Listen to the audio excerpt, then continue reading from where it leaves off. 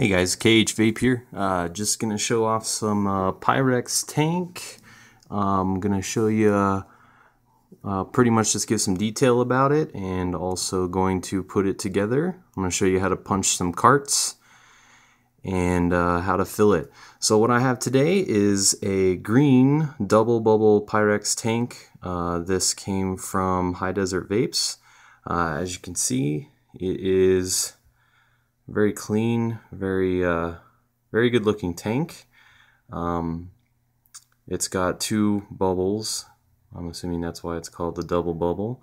But it's also in the inside here. As you can see, it's a little bit of a lip. So the reason why that was done was for these grommets. Now these are just silicone grommets, and they fit in here like so. This is to surround your cart that you put in here to prevent leakage, to prevent slipping, and they fit in there nice and snug. So this is what it's going to look like before the cart. So yeah, this thing is actually pretty damn good looking. I've actually been using this one just to kind of test it out. There's really not much to test. It's a tank, but I had some fun with it before I decided to do a video on it. I got a regular drip tip here, but I'm going to go ahead and punch some carts. Now, most people are going to use, because this is a pretty tall tank, most people are going to use your dual coil smoke tech. These are already laser punched. As you can see, there's a punch there and a punch there. And you can use these. I like them. They work pretty well. There's no hassle with punching. But some people like to punch their own carts. They like a regular 510. And here's a 510 Bogue sealed up. And we're going to punch this one, because I know this one's pretty easy to do already with just this. You just put it in here, pretty much fill it up, you're good. So, going to do the, I'm going to punch it. Now I also picked up a bullet piercing valve. This is actually sold as well on High Desert Vapes. It's a little bit more convenient than most of your other punch kits that you can pick up. I mean, you could use a saddle valve, you can use, there's other devices out there already made for punching carts, but I'm going to show you how to punch using one of these, as you can get this all in one area. So there's a couple additional accessories that come with this. These two little metal sleeves, and I'm not going to use these, so I'm just going to set those aside. But here is your bullet piercing valve. It comes pretty much already assembled. Really, it's just going to take the Allen wrench and you tightening things down within the inside here. There is, right there, as you can see, there's a hole, and that's where it's going to punch, because you're going to tighten this down. And this tightens down, and a needle comes out and pops a hole in the side. So I'm going to go ahead and do that right now. Let me go ahead and open up my cart.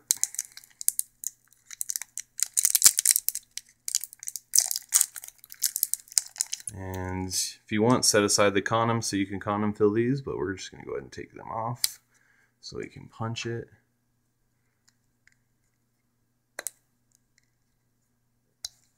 Alright, so that's taken off now. Let's go ahead and let's put this bad boy in here. We're probably going to have to loosen it up a little bit so you can fit it in. Looks as if it's already loose enough. Alright, so the best thing to do is to pretty much get, you want it centered low down, probably about here. So what you can do, the best way to measure it using one of these grommets, is to take and put the grommet on like so. So this is pretty much where it's going to sit flush. So you want your hole probably about right where my nail is, about right there. So if you hold it up against this, you can see that I can pretty much go flush with the side here, because in the center, that's the center of this right here. That's where it's going to punch, but on the opposite side.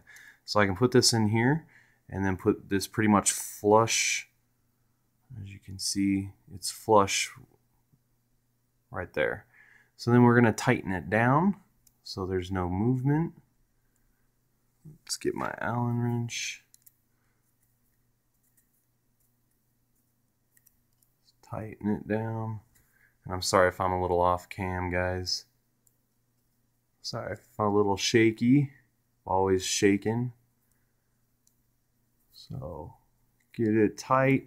And you want it tight because when you're piercing it, it'll actually move the cart, and the needle that pierces it will slide down the side, which you don't want because it'll just make a huge gap. All right, so it's in there. It is pretty much, it's pretty flush. It's good enough. I mean, that's gonna pierce it right where I need it. So let's go ahead and pierce it. Now, if you listen carefully, I'm gonna move this pretty close to the camera. If you listen closely, you can hear it snap when you tighten it down. So, got it tight there. Let's tighten it a little bit more.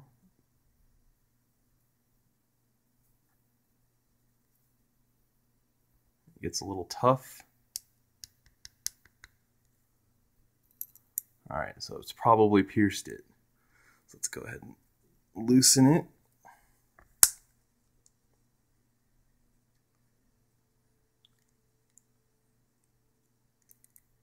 Let's loosen these, and we're going to inspect our punch.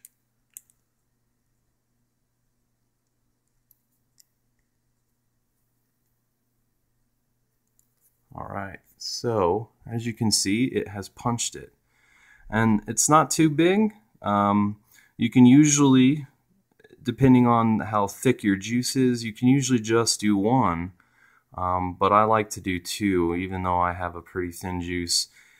That does, of course, make it a little susceptible to leakage. You're going to have some issues with flooding, but I honestly don't have too big of a deal with it.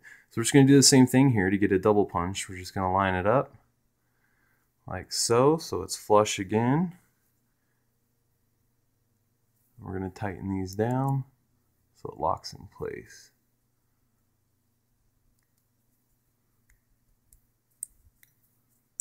And it's easier to do it like this. Maybe not. And I'm dropping stuff.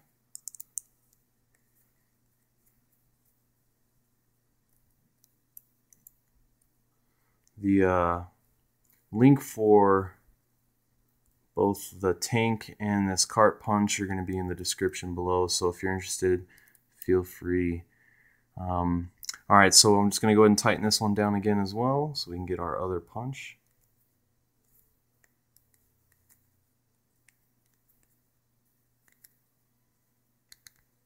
And for some reason I'm not hearing it punch.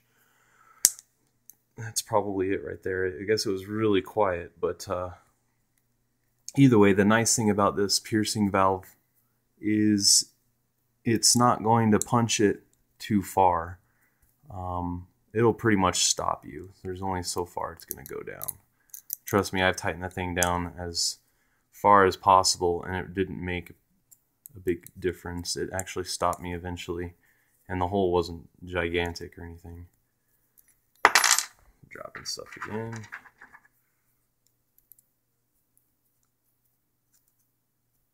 Alright, so we'll inspect it. So there's that punch and that punch on the opposite side. So let's see how well I did with kind of getting an idea about that. As you can see, it sits pretty decently. I mean, it's not all the way like right here, but it sits right here, so it just sits pretty good. All right, so we're gonna go ahead and we're gonna assemble this now that we have our punch. Now again, you can cart fill these using the condom, but you don't have to. Alright, so usually what I'll do is I'll just keep the one in here and just slide this in. Alright, so here's the problem with the bogues. As you can see, it's not sticking out very far because it's really not tall. I mean, you can get an XL bogue if you like to. What I've been doing is just kind of pushing this down a little bit further, and then it's just enough that I can, well, let me push that back down. So with these double bubble tanks, you probably need an extra large one. I've been using just the 510 on it. It's a little iffy, but it's been working. Not too big of a deal, not many leakages. So as you can see, it's barely at the center, about the center of that grommet. But with the drip tip in here, it seals it off just fine. And my cart's not too far in there.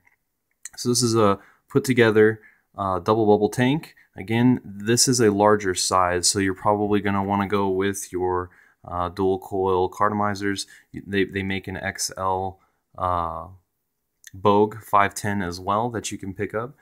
But this is the double bubble green Pyrex tank. It works really well. I'm not going to show you the performance of it because it has nothing to do with the Pyrex tank. It has everything to do with the cart that you have in here, and everybody knows it's whatever they prefer.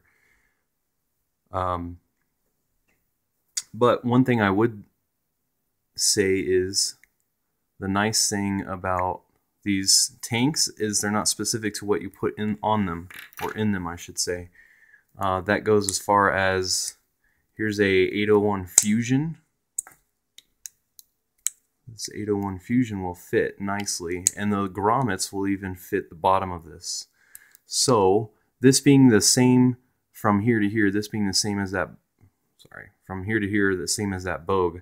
The nice thing about this is the grommet will actually allow this, or it will actually go over if you want to shove it in a little bit further. If not, this still works the same way that that Bogue did. So the other great thing about these Pyrex tanks is they can take anything. They can take any juice. No matter what I've thrown at this, I've done Fireball, I've done you know, your cinnamon and your menthol, banana, which is prone to cracking tanks. This is Pyrex. This will handle anything. It's pretty durable as well. Very thick Pyrex. I've dropped this actually a couple of times on the tile floor, and there's no blemishes from it being dropped. There's no scratches or dings or cracks. It's fallen over with juice in it on a mod. It's fallen down and went like that. And no issues with it. Overall, it's a good looking tank. I can still see my juice and still get a nice color tank at the same time. So again, this was just a little bit of a preview of this tank, pretty much how to assemble it. Also how to punch cartomizers. So thanks for watching.